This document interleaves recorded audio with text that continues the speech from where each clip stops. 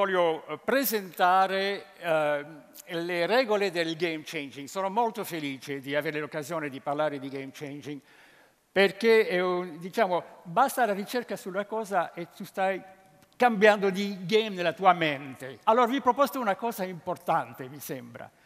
Tanti di voi avete bisogno o desiderio di fare un game changing operazione, ma sarebbe bene di pensare a quella situazione che voi volete cambiare, sentendo tutta la giornata dei modelli a disposizione, brillanti, infatti, che si possono presentare qua. Primo modello di tutto, possiamo dire, potrebbe essere Alessandro il Grande, che ha tagliato il nodo gordiano. Dopodiché passo all'inglese. Che ha fatto?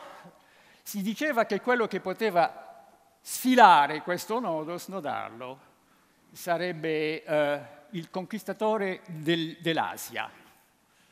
Lui, provando a trovare dove il punto di partenza di questo nodo, ha deciso, presso la spada, boom, era tagliato e è divenuto infatti l'imperatore dell'Asia. È un esempio un po' brutale, però fondamentalmente che è game changing? Un esempio di game changing molto carino, però quando cerco la definizione di game changing, trovo cose piuttosto banali, diciamo, tipo Collins. Completely changing the way something is done. Something is thought or something is made. That's by Collins. Having the potential to change the outcome of something. These are very boring. They're very boring definition. And there are many like that, so I will spare you. My own is that actually you are dealing with a game. A game ought to bring the experience of fun, of enjoyment, of excitement. That's the whole idea. And a game is also something that is set up. I'll show you one that you all know very well, very soon. It has to be set up in such a way that it can actually be changed, broken, played out of, the various things. So you have to have a sense of fun when you want to change the game. You have to feel loose, you have to feel cool. We'll work at it. This man is obviously having a tremendous fun. We'll see him at the end showing his delight in all the innovations that he is creating. I think there's about 20 of them or so. I don't think we'll go all the way, but you see what does he do? He takes something which is usually used for one single purpose, decided to push that purpose to the side, and reconstitute the object in such a way that it can be used for, as you can see, dozens of things. There he is, and looking so pleased, and I think we'll skip the rest, but in any case, you can see that he is endlessly trying to apply his basic principle of moving the figure aside and reprobing the ground of whatever it is that wants to be done. Good, I think this moves. I have taken this series of game-changing women. Yes, no, I have a weak spot for women, and so I'm very happy to promote here 6 women who actually were at the basis of very big game-changing procedures. Ada Lovelace, who actually she was supposed to be the first computer programmer. She created the first algorithm from which she was working with Babbage, and you know, Babbage is part of the history of computer. Her work changes a whole direction of innovation and thinking. Elizabeth Maggi, she invented the game. The game. How many of your lives have been changed by Monopoly? How many fights do you have with your best friends over Monopoly? How many reconciliations happened? You know, this is the game. Anyway, she invented in 1904, and it became Monopoly, but then it was called the landlord's game. Maria Telkes, residential solar heating. Well, she's there first. Maria Telkes, anyway, invented solar heating. The reason, the one I'm missing is another inventor who invented the central heating in the end of in 1919. and now her name escapes me. Anyway, she might show up. Hedy Lamarr. You all know who Hedy Lamarr is. One of the most, bombshells of the screen in the 30s and 40s, and she became the assistant of people who were working during the war at guiding torpedoes to their target. And she invented that particular program that led to the discovery of Wi-Fi, GPS, Bluetooth. All of this starts with the work of this woman who was also a fantabulous actress, right? Here's my inventor of the central heating, 1919, Shirley Brown. And Shirley Brown invented she basically invented the system to program all the content, all the relationship between our internet protocols. And she's one of the most founder of this thing. Of course, I'm ending with her because she is representing the innovation in the world of networks. Networks have changed everything. We are in a condition with networks of permanent game-changing or being victim of game-changing, because game-changing also means disruptions. What I wanted to say about this is that when you think about what's happening today, all our innovations are game-changing innovations. All of them that we are practicing on the internet are extraordinary rethinking of the whole economy. I'm looking at the fantastic meaning of crowdfunding, for example. Crowdfunding is a basic game changer for the economy because you put your money where your heart is. When you fund something that you have selected, instead of putting your money into something that you don't connect with in any ways, suddenly people are saying, we want this to happen, we're going to pay for it, and it might even make, some return. So that's a brilliant idea. 3D stamping. 3D stamping is an extraordinary game-changing. That's, it's Marx's dream realized. Put the means of production in the hands of the worker, and bingo, you've got a real maturation of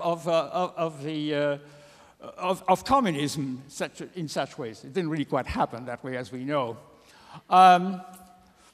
Although it's not networks, we'll be hearing about stem cell technology, and that's an extraordinary game changer as well. We're living in a time of constant game changing.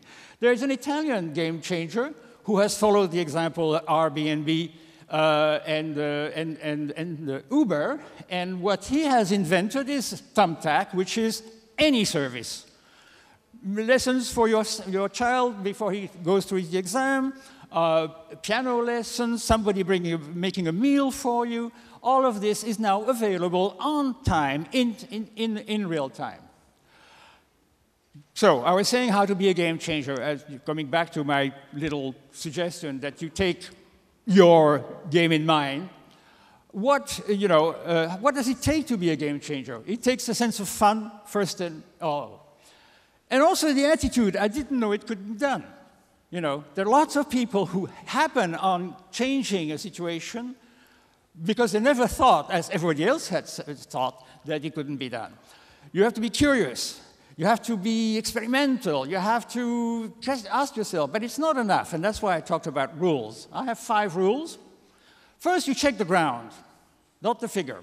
Here you will have a very good explanation by Harley Dubois in this session of what it is to step outside of your role, your image, your identity, or your problem and see it whole. Ask yourself, what's the ground of the situation?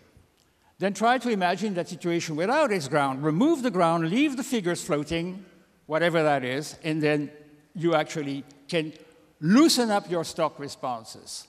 When we have a problem, we have stock responses, which is to address the problem without looking outside of it. And in fact, the moment we do, we find that we can resolve the problem. I have a lovely example, and you can take the number. It's a useful one if you live in Rome.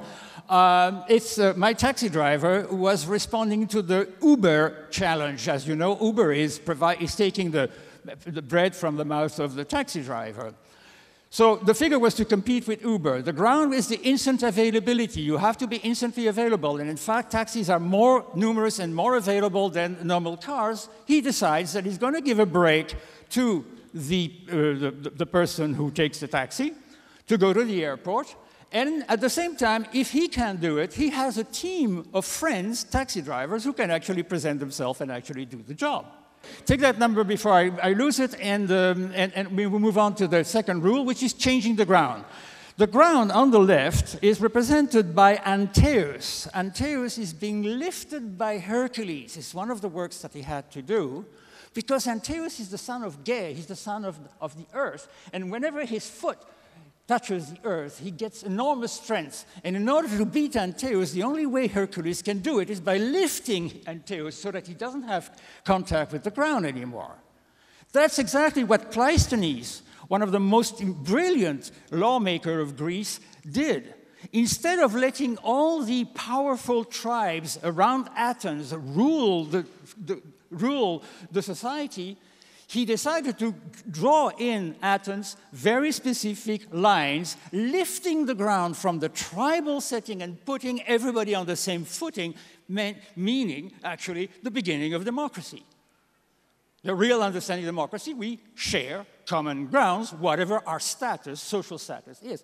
Very good one. Another one that I'll skip because I really don't have time is Colbert, who re-centralizes France to avoid the attacks of the Fronde, which was all the aristocrats fighting the power of the king. Rule number 2, very quickly, consider the effect, not just the cause. You are going to listen to Candice Johnson right after me. She is already a member of the e-resident. She's an e-resident of Estonia, although born in the United States and living in France.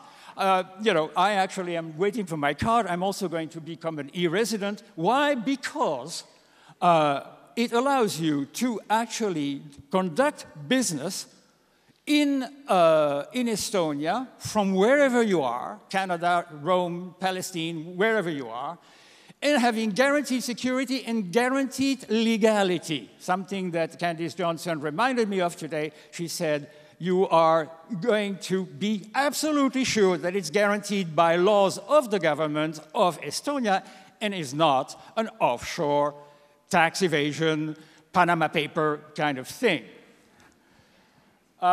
Rule number 3, take every breakdown turn it into a breakthrough. Something the old Chinese sign apparently says as well. 2 examples. Sildenafil was initially developed to help people who had a heart problem, but it actually didn't work that way, but it was great for erectile dysfunction and became Viagra. The other example is, is just as gross. It's by Cornelius Gross, who has located how to remove memories from your brain, trying to know how memory itself was encoded. He was really trying to work on memory. He actually worked on forgetting, which is very good. So, the eternal sunshine of the spotless mind, remember that one? So that's a good example. Think viral. Again, I have to really make it fast. Think viral, share the idea, get opinion, work on it. Make it viral, make it, get people to talk about it, and then you have any good crowdfunding project, and there are tons of them, actually gives you that example. Okay, rule number 5, keep calm and change the game.